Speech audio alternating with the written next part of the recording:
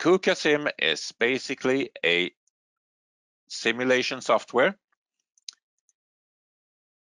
which supports offline programming for our robots, and a tool where we can optimize your process or operations and test your robot operations outside of the production environment in a virtual environment.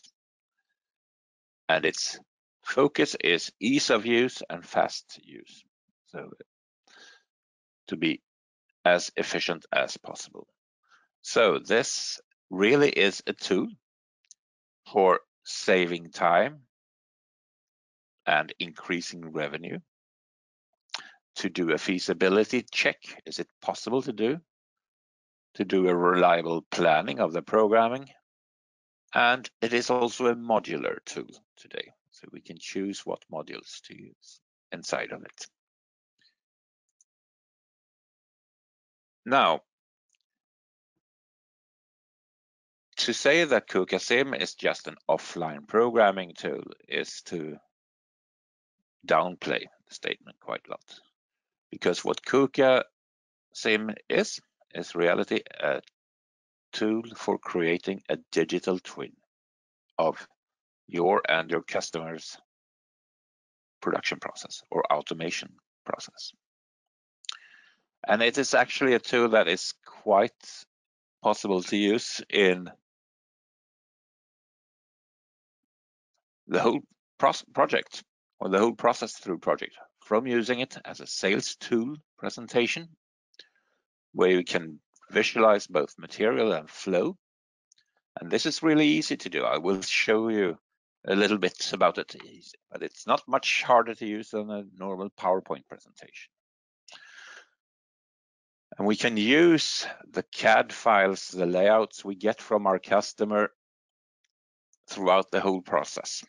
That means that we would have 100% consistency using the same information in different tools, KUKA.Sim, CAD, PLC programming, and so on, throughout the whole project. So we don't need to do anything extra to create this digital twin.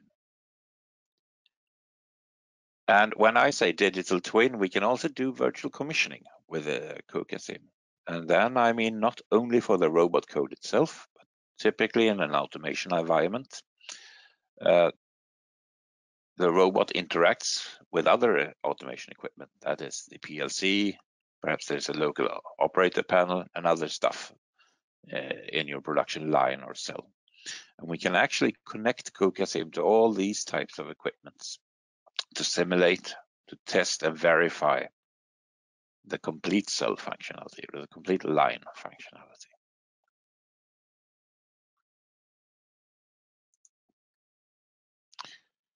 So let me just show you a little bit how fast and easy it is to use KUKA.Sim in this environment. So I've actually switched to KUKA.Sim here, and in this case here I have started with an empty layout, and a customer has been kind enough to provide me with a step file of his process layout, which I choose to import to KUKA.Sim. So I choose the step file, I check some options on how to import it. In this case, I don't change anything, I just import the file as it is.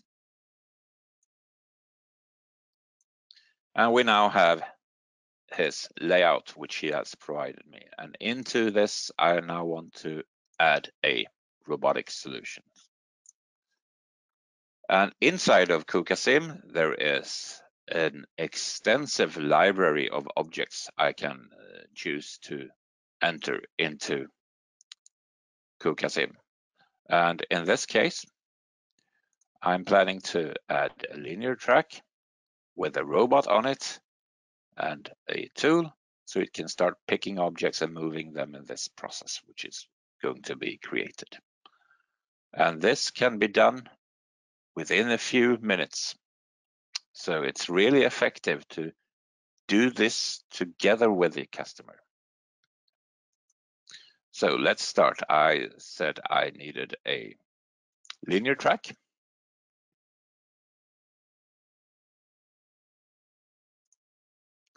And in this case, I'm going to use a quite large robot, so I will also be using the larger linear track, the KL4000. And I just drag and drop it into my layout.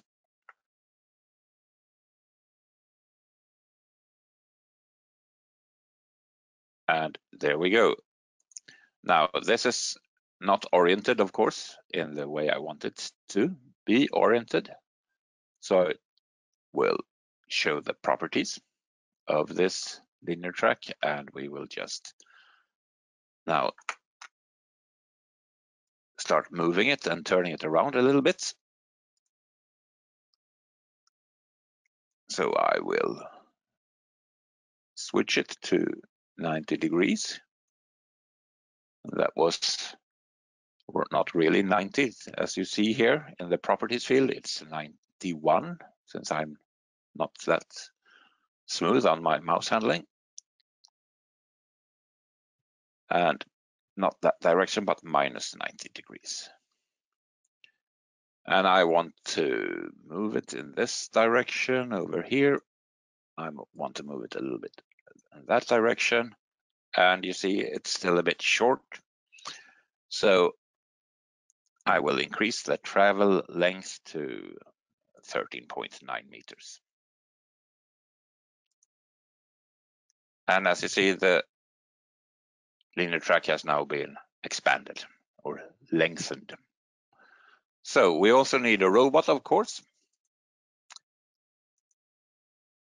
I said I want to use quite a large robot.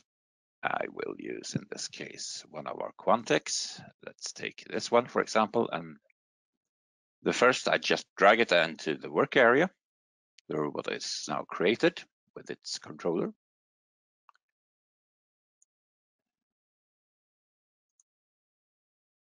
And I think you still see my screen. It's switched to back. I hope you see it. Yes.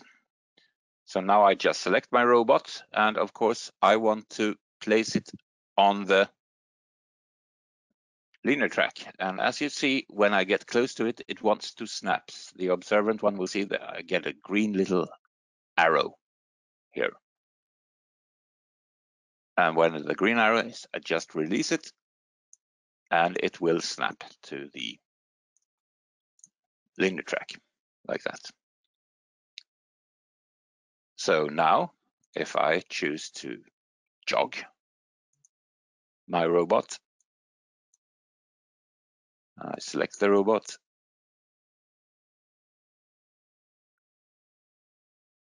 you can now see that there is an axle, which is the linear track, and I can use this to start moving the robot like this.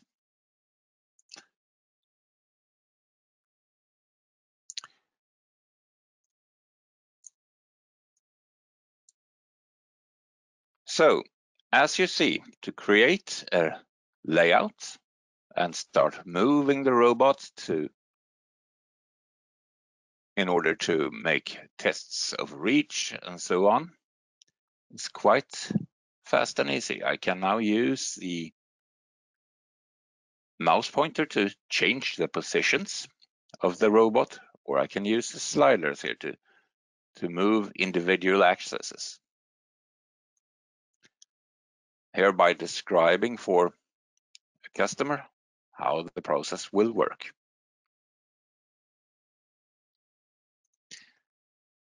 So to create a first layout together with your team or your customer and discuss how an automation line or an automation cell should work is actually very easy and fast in doing, I would say. And as you noticed, I integrated a step file, but in reality, I can import basically any CAD file into this, including 2D dimensional drawings as well, if you just have a layout and want to place your objects there. And I can even import a scanned point cloud, which is demonstrated in this video I hope you will see here. So here we have used a 3D scanner in an environment and scanned the environment in terms of a point cloud, and then imported it directly into KUKA.Sim and created an animation in KUKA.Sim here, which we have exported as a video file. The video file here is the result we see here. So it's also usable in situations where there are no layout drawings. It's then possible to actually scan the environment and use it from that. And talking about exports, once your simulation or 3D layout is done, it's also possible to export it as a 3D PDF, including an animation. And just to let you know, look at how that works, I have uploaded under handouts such an example of such an export of a 3D PDF, which you can download if you like. You will find it under the GoToWebinar tab, handouts, and there's a PDF which you can download and start. You need the Acrobat reader to be able to view a 3D PDF, but it includes an animation, and you can freely pan around, zoom within that 3D. So you can send out this information to your customers, and they don't need to have a 3D tool available to look at it. And of course, KUKA.Sim is also virtual reality compliant. So together with a VR headset, we can actually step into the model we have created, not only looking at it in the screen, but experiencing it firsthand. That was a little bit about the background of KUKA.Sim. I will now talk a little bit about what's new in the new version, KUKA.Sim 4. And KUKA.Sim 4 is available right now. There is also a demo version on our homepage, which you can download for trials if you like. But there are a few major points which are new in the KUKA.Sim 4. And that is, there's a completely new robot programming editor inside of KUKA.Sim. And it's actually now, in difference to the older versions, a true KUKA robot language editor and interpreter. That means that we can run real robot code within KUKA.Sim. That was not the situation in the earlier version 3.1, where if we wanted to use real KUKA robot languages, we were restricted to using it inside WorkVisual. Now we can say that large parts of WorkVisual has moved into KUKA.Sim, so the programming of the robot is now integrated in KUKA.Sim. There is a new arc welding module inside KUKA.Sim for creating paths and so on. I have a few more slides describing it later on. There's a new connectivity module enabling PLC connectivity for virtual commissioning. And there's a new modeling module, how to create your own objects within KUKA.Sim. And there's also a new licensing model. So I will get back to that shortly. And of course, so much more news when we go into details, which we don't really have time to go into all the details during this webinar here. But if we look at the new KRL editor, well, actually, those of you who have programmed in WorkVisual will recognize the programming structure here. So it's a simple program tree for KRL code, which we can expand to do the exact text mode you would see in WorkVisual or on the SmartPad. This KRL editor will also do time prediction, so we will be able to check the cycle time for the robot code directly in the editor. I have direct IO simulation possible here as well for the robot IOs. So this is the tool where I can realize the KRL code efficiently. And here you see the other view when we see the advanced KRL program editor view. So there's a simplified view and an advanced view showing the same program structure. And I think that those of you who actually program robots are happy to recognize yourself in this view. And now it's inside KUKA.Sim. And actually, we can create a complete work visual project directly from KUKA.Sim. I also told you that there is a new arc welding add-on to KUKA.Sim, which simulates the arc welding process. And this is now in terms of an optional license. It's an option to KUKA.Sim. But I can use this together with my Arc Basic software for the robot and generate arc welding settings such as path selection and definition. I can choose an edge of an object and say that I want to weld this. I can add the approach and depart presettings and the workpiece and robot positioner settings directly within KUKA.Sim. And I can even do automatic path generation with trimming and regression in my welding. And also robot positioners or external positioners are supported in this. So I can even preview a torch and a welding path here. So this is a really advanced simulation for welding. Another new feature is a complete connectivity add-on, which allows connectivity to both PLC brands. So we can include PLC code in our KUKA.Sim, which is very important when we want to do virtual commissioning, because usually the robot is not existing in its own, it's interacting with PLCs in signal exchange and so on. The PLC will be controlling some of the automation equipment in our cell. And in the connectivity add-on, there is direct connection to some of the more used simulation tools we find on the market, which is SIMIT and WinMod. And we will also have the OPC UA interface available also for those of you who are not using WinMod or SIMIT. And there's also a modeling add-on. Now we can do simple modeling in KUKA.Sim without this add-on. If I want to make a simple robot tool, or if I want to have a solid, if I have a solid step file and I want to break it down into its individual components, I can do that without modeling add-on. But if I want to create my own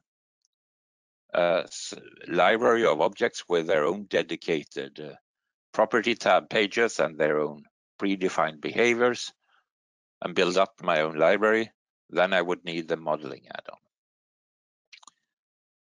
That is to create the kinematics, the signals, the sensors, the behavior of that, and save that as a predefined object. So most of you will not have any use for the modeling add-on, but some of you certainly will. Now, there's also a completely new pricing and licensing model.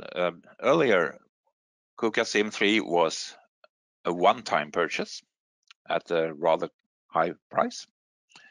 That has now been changed, actually. So KUKA.Sim is now a software as a service, which you pay for annually. And you choose what your need is, and you can change that freely over the leasing period or software as a service period. So instead of buying KUKA.Sim as a one-time product, you can now pay for it annually. And there are some different levels, as I mentioned before. So there's the KUKA.Sim basic package, which you need to pay for annually.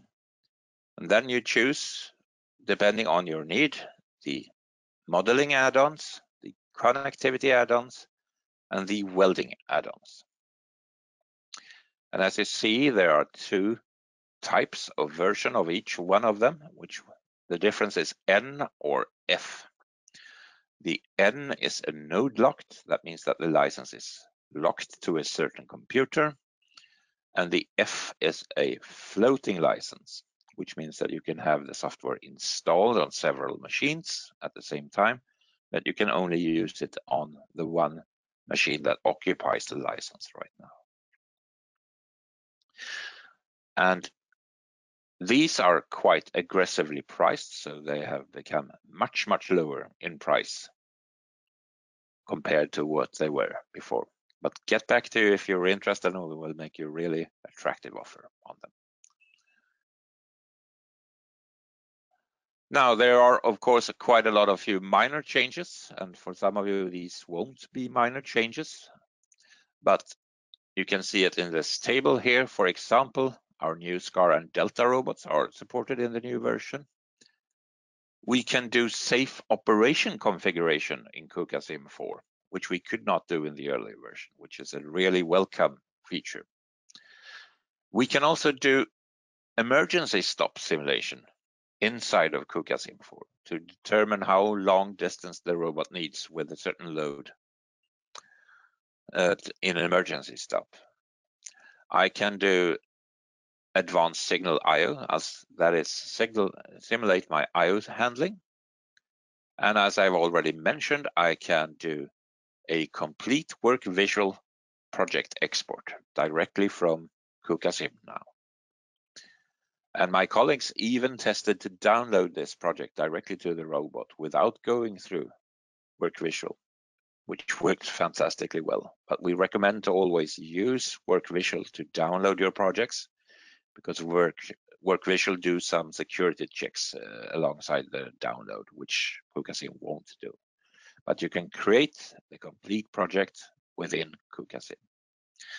And of course, the advanced KUKA robot language editor, which I talked about already. So with this, we are really happy and proud to urge you to use KUKA.Sim through our project. KUKA.Sim is now really an efficient tool for the digital twin platform. And installed in your network, it will be available for tests for all your skill sets within your project team. That means that the mechanical designer, he can import, export the CAD files directly into the KUKA.Sim, so that the design he does is available directly in the simulation world. The robot programmer, of course, he will write his KRL code now directly inside. And with the connectivity pack, even the PLC programmer and the HMI programmer can reach and test versus this digital twin model, which makes it a highly efficient tool to use during the project.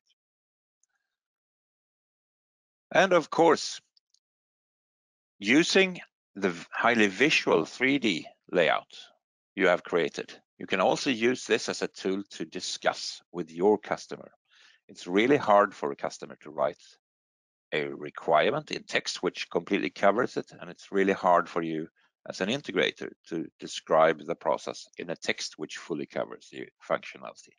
But by using this 3D model you create during your project, you can use this also as a discussion and a demonstrator towards your customer before you've actually built anything. And of course, by doing continuous simulation, testing towards this virtual model, we will discover the errors and problems we create at a much earlier stage, which then leads to, and when we discover them early in the process, we will save time and money.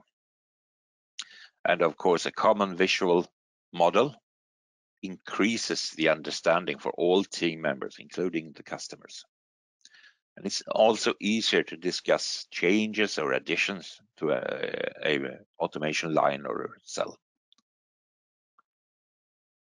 And of course, we could even use this 3D model to do some operator training or use it as a demonstrator together with a customer, and thereby eliminating the risk of misunderstandings. So this is really a good tool of transforming an FAT or an SAT to a problem correction to a functional verification, saving a lot of time, and which otherwise would typically be spent in an FAT, and thereby also spending quite less time and resources on site during the commissioning. So I've already mentioned that KUKA.Sim is now available. If you go to our webpage, there is a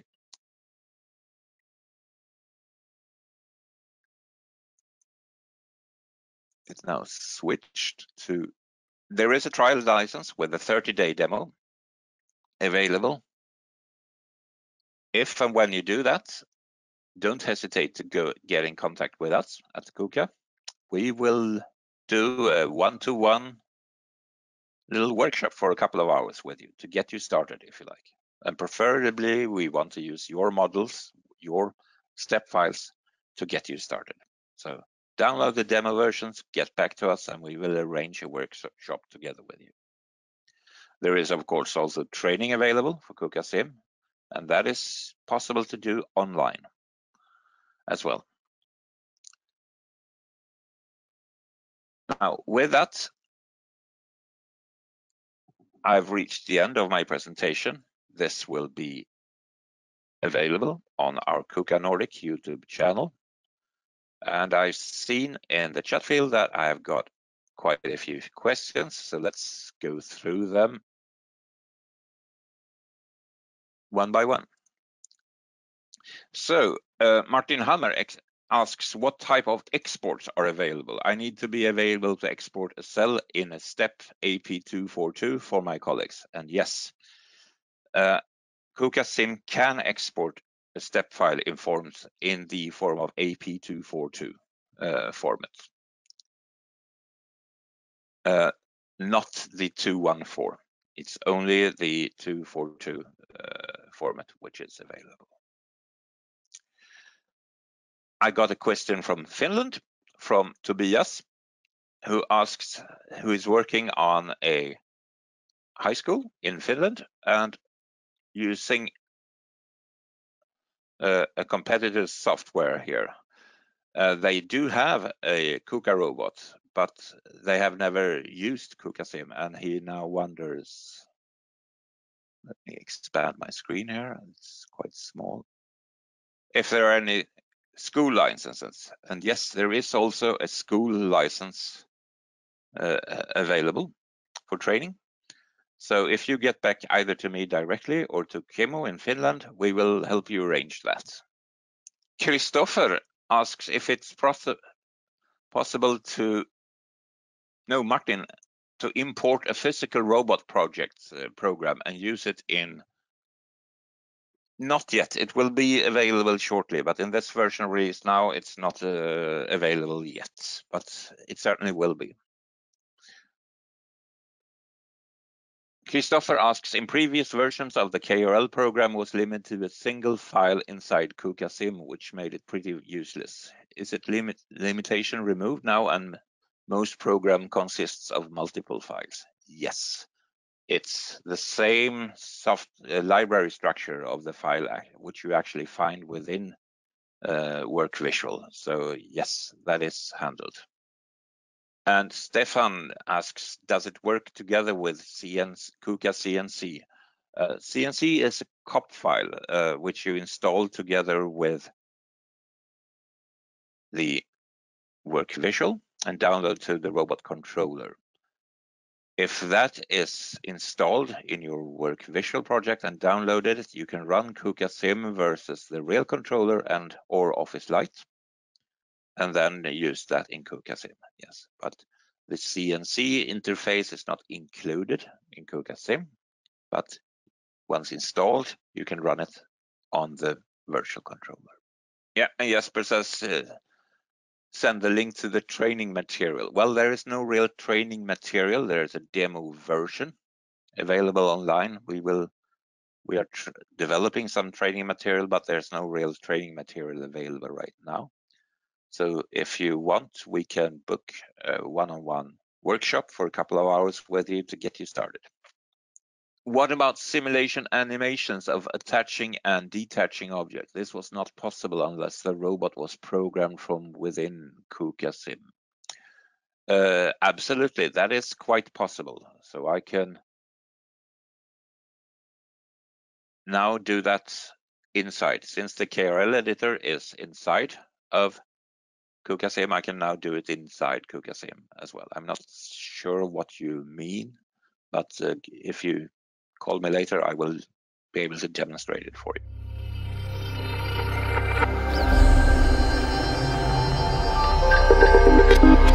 Industrial intelligence.